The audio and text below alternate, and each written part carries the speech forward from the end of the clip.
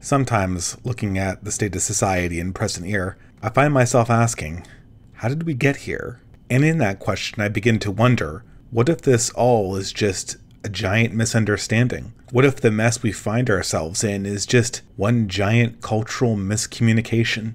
It sounds strange to say it, but weirder things have happened in human history. We look at the groups that make up this country, that make up the United States of America, and each one has a very distinct worldview, a very distinct culture that shapes their perception of the world that they see. As it's been said many times, America, and indeed the West generally, is beset by a meaning crisis. We're all watching the same screen, but we're seeing different movies. We're all seeing the same events, but we have diametrically opposed narratives. A lot is made about the black versus white division in America, but perhaps more salient is the conflict between the old school, traditional Americans and the new woke white culture that is coming mainly out of urban areas. In the last few weeks in particular, this new woke white culture has been in a mode of ascendancy, and it's been terrifying.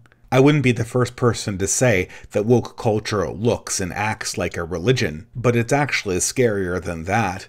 Woke culture is the worst kind of a religion. It's a religion that doesn't know it's a religion yet. It's a perspective and worldview that does not understand yet that other people have different worldviews that are come to honestly. Looking at many of my friends and family members who are enthralled to this new religion, it seems almost impossible to wake them out of their convictions, to make them see not that they're wrong, but that there are other points of view out there. It seems like they are in a medium that's so thick and so transparent, it's impossible to get them to see even what they're doing, even what they're participating in. And this, for whatever reason, makes me think of a story from my own life. A story from a very long time ago that represents, while not the first red pill or deviation from the progressive worldview I ever took, but one that, for whatever reason, I find myself thinking back to more and more these days. Sometime, almost a decade back now, I was spending a bit of a gap period in between the completion of education and starting a job, doing what a lot of people did my age, and exploring the world. Having been to Europe several times, I decided to stretch my legs a little bit and try something different, looking to explore the Near East or the Muslim world in a country where I had quite a few friends, Turkey.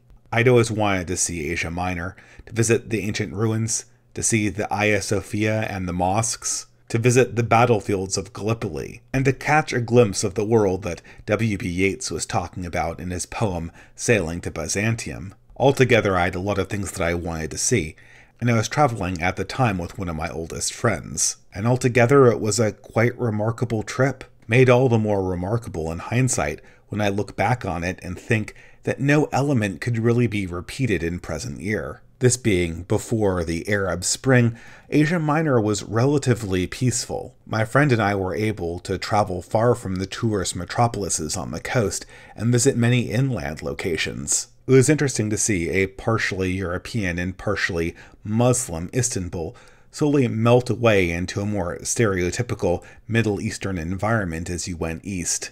At the time, I think I found it more exhilarating than scary. This was a chance to see a new world, and the thought of violence was really secondarily on my mind. However, even odder than this fact was the enormous ideological and cultural chasm that existed between me and my traveling companion. At that time, I had just taken my first steps back towards religion. I think I considered myself something of a deist, or perhaps even a C.S. Lewis Christian in the vaguest sense. At the time, I was holding these budding religious views in tandem with some good old-fashioned 2000-era centrism, a kind of comfortable middle ground that brought some right-wing positions, such as a libertarian-leaning fiscal attitude and a pro-life sensibility, in line to a more or less liberal worldview that would still have me voting for Barack Obama in 2008. My friend, by contrast, was a secular Jew who had grown up in a religious household, which, like many of that faith, managed to combine thoroughgoing Jewish traditionalism with a thoroughly leftist attitude towards the world generally.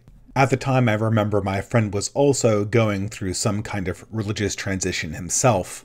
Having already completed a trip to Israel, he was now incorporating a thoroughgoing Zionism and a respect for Jewish tradition into what had previously been a strictly secular progressive worldview. It seems strange looking back on it in hindsight, but despite the vast ideological and cultural differences, none of these controversies ever came up in a way that would threaten our friendship. We had grown up in the same town, we had had very similar early life experiences, and because this was before 2013, the difference in politics, the difference in culture, the differences in religion seemed secondary, less important. The bond of a similar individual background and similar economic circumstances seemed more important. And traveling through Anatolia, where we both stuck out like sore thumbs, the commonality we shared seemed all the more relevant, all the more distinct. We were Westerners of a sort, traveling through an alien culture. What was normal to us back in the West wasn't necessarily normal to these people, and vice versa. I remember that this impression stuck with me when we were traveling through Turkey, until the last leg of our journey when we returned once more to Istanbul, to the grand cultural capital of Turkey and the intersection between Asia and Europe. For me, Istanbul was one of the most fascinating cities I'd ever seen, and even now talking about it, I want to go back and see it again. For those people who haven't been, I thoroughly recommend it. It's one of those places where you can't turn your eyes in any one direction without seeing something that tells a story, that has questions and mystery behind it. And it's not just one thing. Of course, there are many monuments, there are many ruins, there are many things to see that are touristy. And those are all good, don't get me wrong. The Hagia Sophia is truly magnificent. Taking a boat ride across the Bosphorus is truly breathtaking. But for me, it was always the smaller things. In addition to being literally torn between Asia and Europe geographically, Istanbul itself was a city in contradiction. Perhaps it's a city eternally in contradiction, but when I traveled there in 2010, one thing stood out in particular: the cultural revolution ongoing between the old Turks, those seculars loyal to the vision of Ataturk and representing something of a dying cultural elite, and the new order, brought on by Erdogan and the people who wanted a more traditionalist and paradoxically more technocratic approach to Turkey's future. As you walked from neighborhood to neighborhood, everything would change. Women went from wearing hijabs to Western clothing, back to wearing hijabs again. The looks you would get on the street from men would be entirely different depending on what part of the city you were in. And even the architecture and layout of the city seemed to be telling some story like this, although not one that I could directly figure out from my time there. At any rate, one evening, upon the invitation of some old school friends, my traveling companion and I were walking along the streets of Istanbul at night, looking for a restaurant on one of the tributary neighborhoods to the main Taksim Square. As is oftentimes the case in the city of Istanbul, we managed to take one or two wrong turns and ended up in a seedier but well-lit alleyway. Still, being close to Taksim Square, there were many people in the walkway, and crime was very far from my own mind. At the time, we were traveling behind a group of young men, shoeshiners by the look, who were carrying their equipment to the main tourist area. Now, having read all of the guidebooks and articles on traveling in Istanbul, Turkey, we both knew better than to attempt to purchase a shoeshine from one of these men. Merchants who sell unofficial services to European and American tourists are known for price gouging. Besides, being young people in 2010, neither of us even possessed any shoes that could sustain a shine. Nevertheless, as we walked behind this group of men, I began to notice something. The large sack that the leader carried, that contained all of the shoe-shining supplies, had become untied. It was opening at the base, and as the group of men walked forward, their supplies slowly began to drop onto the street behind them, seemingly without their knowledge. Seeing the situation unfold, I immediately called after the men. I yelled back at them, "Hey, you're losing your stuff." After I'd gotten the attention of the young men, I then helped them gather up the brushes and polish canisters and stool and pack it back into the main sack. After it was finished, thinking I had done my good deed for the day, I prepared to go on my way, only to be stopped by the young men. "Wait, wait, wait," said the ringleader. "You did something good for us. We just have to give you something in return." And before I could say even a single word, they already had the brushes and cloths out on my tennis shoes, providing a shoe shine I hadn't even asked for on a pair of sneakers that couldn't even sustain a polish. Don't worry, said the leader quickly. "This shoe shine, usually 500 Turkish lira, we give to you for 400 Turkish lira, which, for those of you who aren't in front of a currency translator, roughly amounts to about $60. A ripoff, even at the discounted price. Indeed, I had been bamboozled by one of the oldest tricks in the book. Yet all the time these men were profusely thanking me and lying to my face. They were smiling and making eye contact. It was bizarre. I'd been lied to many times, but not exactly in this way. And of course, when I withdrew my foot 5 seconds after they started, immediately the disposition changed. The smiles disappeared. The men became more menacing. What was that? You don't want to pay us for our work? Not wanting to get into a confrontation with these men, I think I handed over some smaller note, 100 lira or about $15. Somewhat satisfied but still disappointed they couldn't get more out of me, the men seemed placated enough to disperse, and my traveling companion and I made a hasty journey towards Taksim Square. But as I walked down the streets of Istanbul this time, immediately I felt a rage coming over me. What had actually happened to us? We had been tricked, we had been ripped off for sure. I had lost $15 for a completely useless service. But that wasn't the issue. I felt that I had been betrayed. It wasn't the fact that they lied and stole from me. It was the way they lied and stole from me. It was the circumstances and pretense of their swindling operation that seemed to insult every element of my being. It was the way that my charitable instincts had been turned to evil ends. It was the way that my attempt to be kind to them had been twisted to their benefit at my expense. And it was the way that they had smiled at me and looked me in the eye the whole time. As the night progressed and we finally found our restaurant, meeting up with my Turkish friends, I simply would not let this go. How could they do this to us, and why? Did these men have no sense of honor and decency? Looking back on it now, I'm sure that my native hosts just chalk this up to me being a naive Westerner. This was a function of me being born in a low-crime community in California, where these types of things didn't happen, and the world was a lot less real. But this wasn't actually the case. In fact, I think I would have felt better about the entire series of events if the young men had just straight up mugged us for our money. That, at least, would have made a lot more sense. I would have understood that interaction. For whatever reason, that violent interaction would have made more sense. And it wasn't about the money either.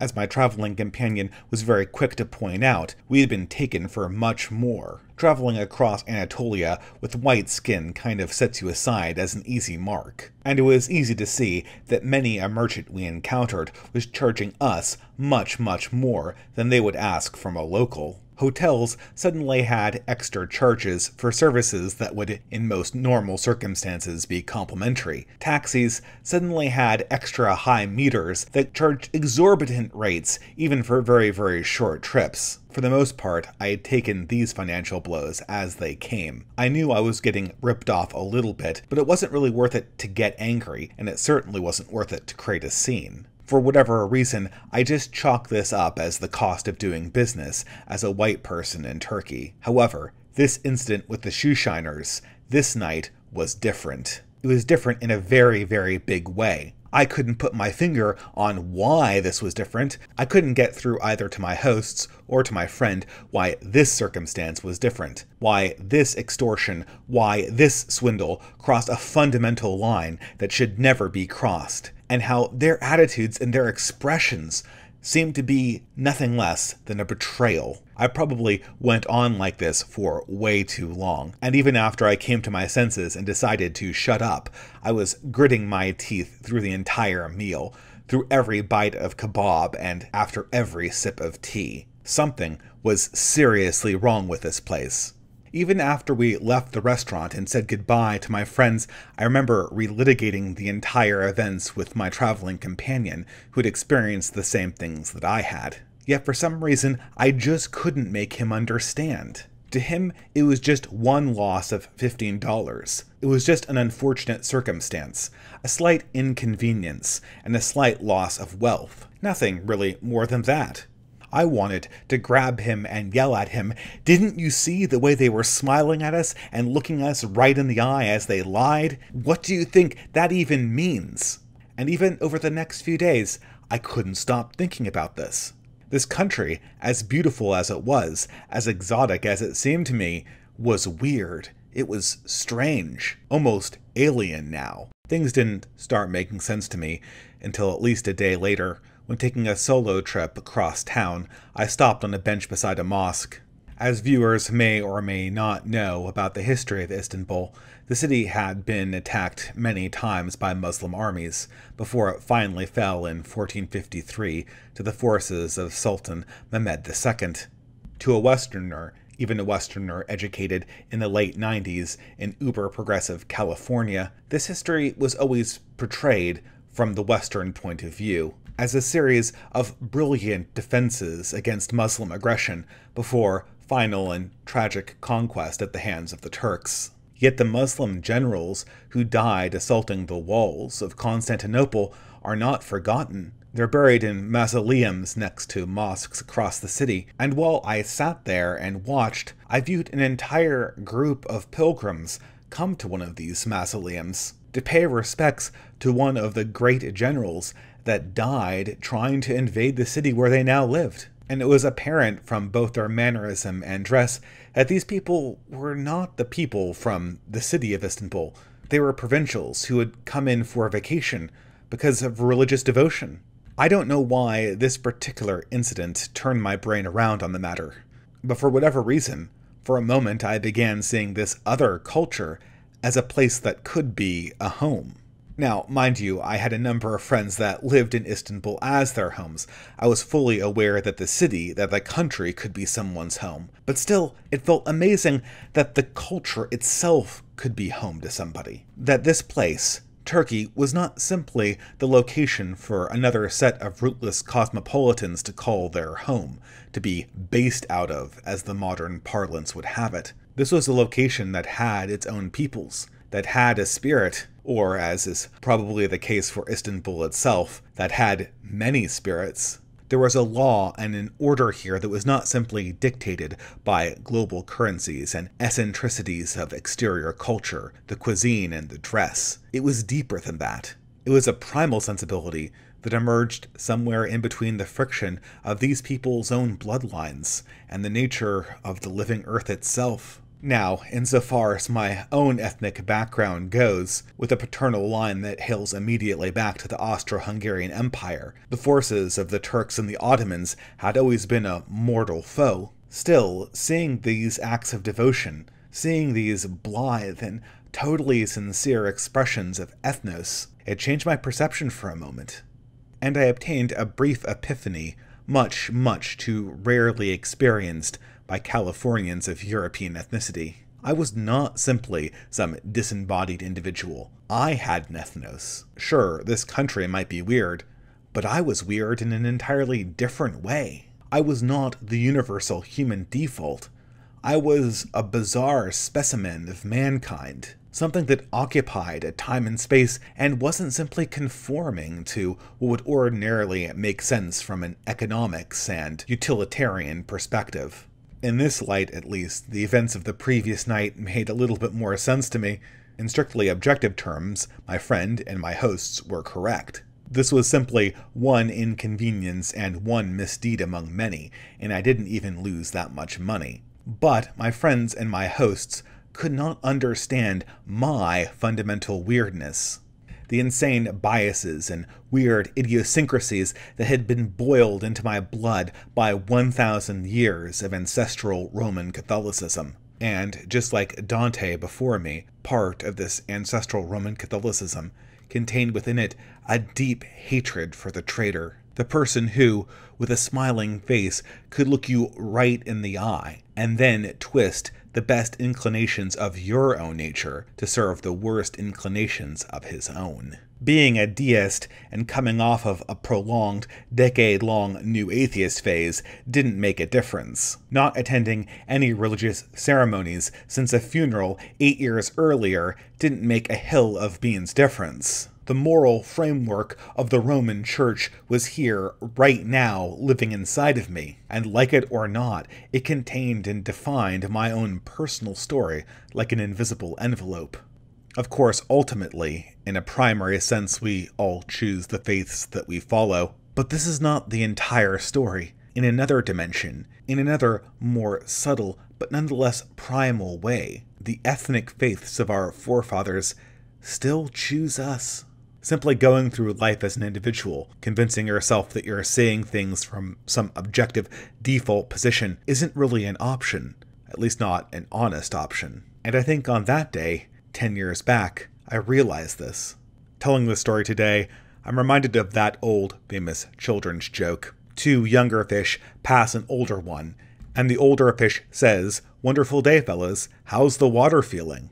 And then, after some time passes, one of the younger fishes turns to the other one and says, "What the hell is water?" This story prominently figured in a David Foster Wallace essay that I read just about the same time as these events, and that contains within it a very similar insight as the one I'm discussing here in this video. It's a lesson that I think very many people of European extraction living either in Europe or North America never really seem to learn. I understand that currently, in this year of our Lord 2020, the intersectional crew and their sycophants are in full force, laying out falsehood after falsehood, half-truth after half-truth. But for all of the bullshit we hear from progressives dedicated to deconstructing and destroying whiteness, can we discuss for a moment the piece of it that's true? People of European descent are radically de-ethnicized. We don't have a concept of ourselves as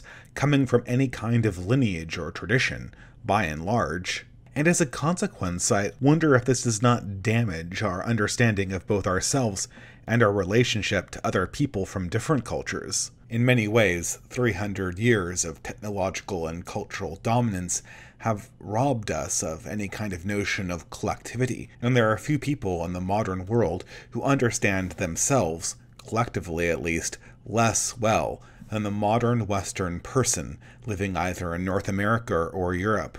I speculate many times if the culture war we're experiencing right now isn't a function of this very obliviousness. Ancient ethnic and religious impulses awaken within us, awaken inside our own minds. We don't have the ability to express them in a productive way, so we seek some kind of movement. We seek some kind of political catharsis that will allow us, however falsely, to feel like we're connected to that experience of our ancestors, and to a notion of a collective future. This would certainly go a long way to express the almost religious devotion that many atheist progressives have towards Black Lives Matter and the cause against whiteness. Those people who wouldn't be caught dead inside of a church seem to be reenacting some kind of weird religious impulse. And I wouldn't be surprised if this cultural lack of self-awareness even carried over to many of the ideological mistakes we have made in the West. In his seminal reactionary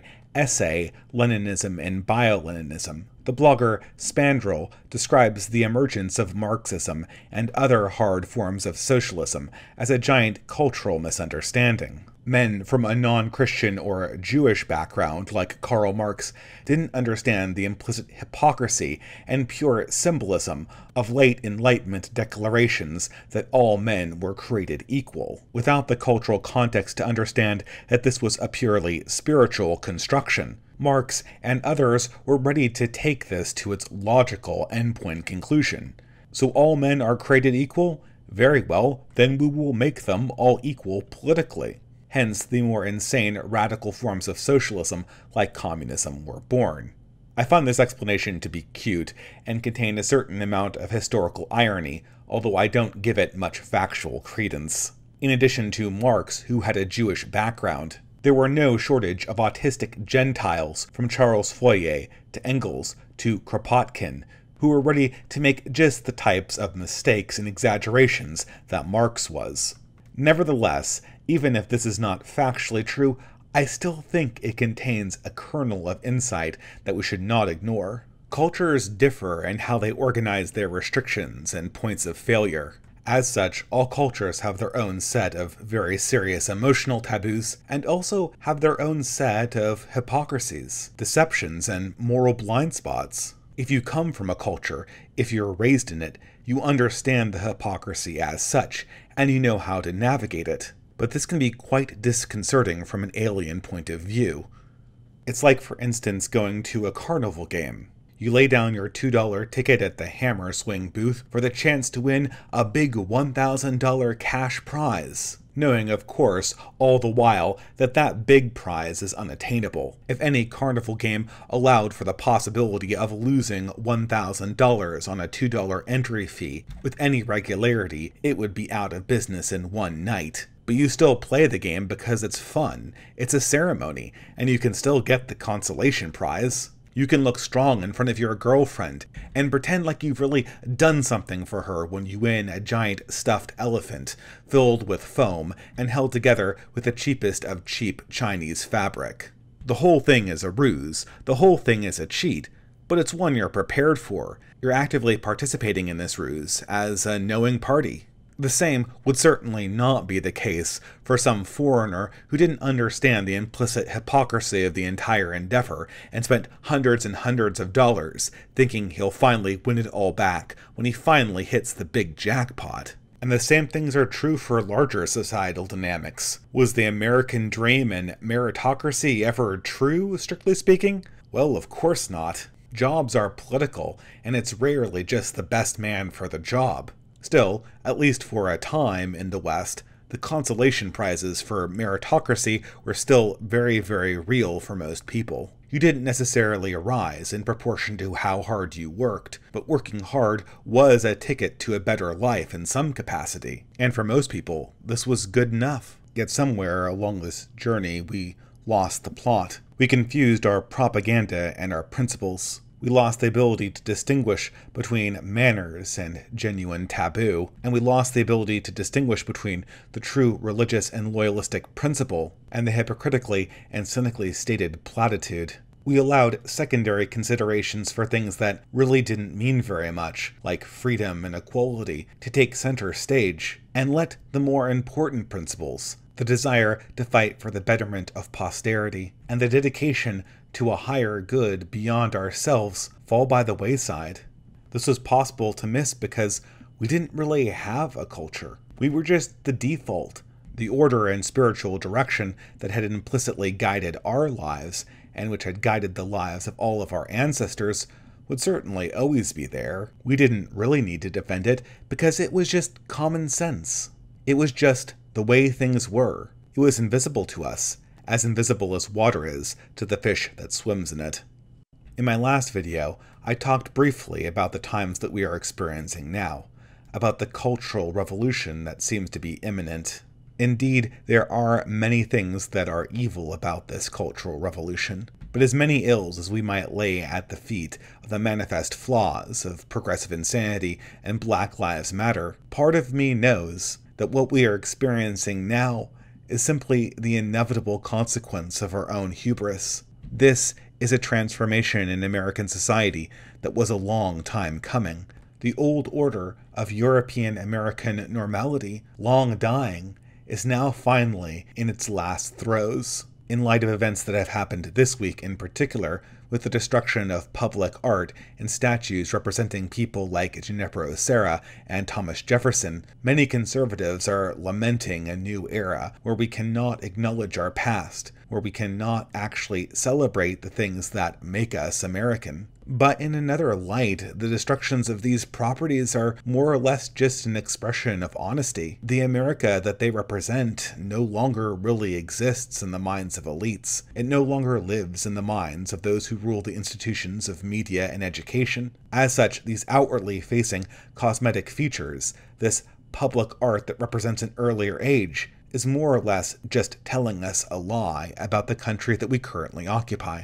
For an entire people who, across many generations, were taught that they were normal, that this was the default, I'm sure everything going on right now is quite jarring. It certainly is quite jarring for me, and I was expecting something like this. But after all of this is accomplished, and believe me, it will be accomplished, after Americans of the older variety go through their own 5 stages of grief, I think we will all be confronted with a choice. On the one hand, there will be the option to remain the default, to continue being normal, by simply molding yourself and molding your culture into whatever comes afterwards. When the dust settles, new leaders will emerge, and there will be incentive to make sure that all of the economic cogs are squeaking along with as little effort as possible. There will be a new history, new standards of behavior, and new ways of speaking. Most likely all of these things will be required, but some people will make the choice to internalize it, to make it their normal state of existence, to conform what they are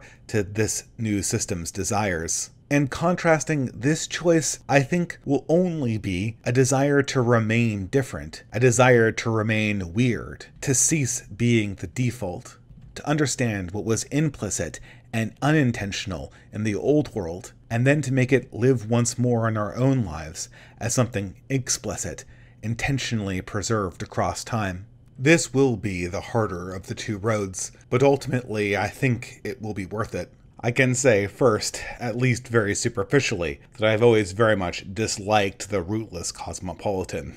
This, of course, is the culture that I came from, the culture that I was raised to occupy. But it does now, and seems in hindsight to be completely hollow. As the poet once said, there is no there. And even looking from the outside, back to my experiences in Turkey, despite the graciousness of my thoroughly secular friends and hosts there, I always found them a little disconnected from the world that they lived in. For whatever reason, there was something more authentic, there was something more Turkish in the hijabbed woman praying at the mausoleum of an ancient Islamic commander than there was in the Turkish girl decked out in Western fashions, whinging about how Erdogan was turning the country into a theocracy. However, these trite and rather superficial emotional reactions aside, I think that there is something deeper in play. At this point, most people in the West are under no illusions. We have seen the full force of what many have called liquid modernity, the consumerism, the atomization, the soul-crushing compliance to the cult of niceness. Even if we do eventually end up avoiding falling into the trap of the pink police state, the pure emptiness of the entire affair is off-putting. Forget being a person of a particular time and place.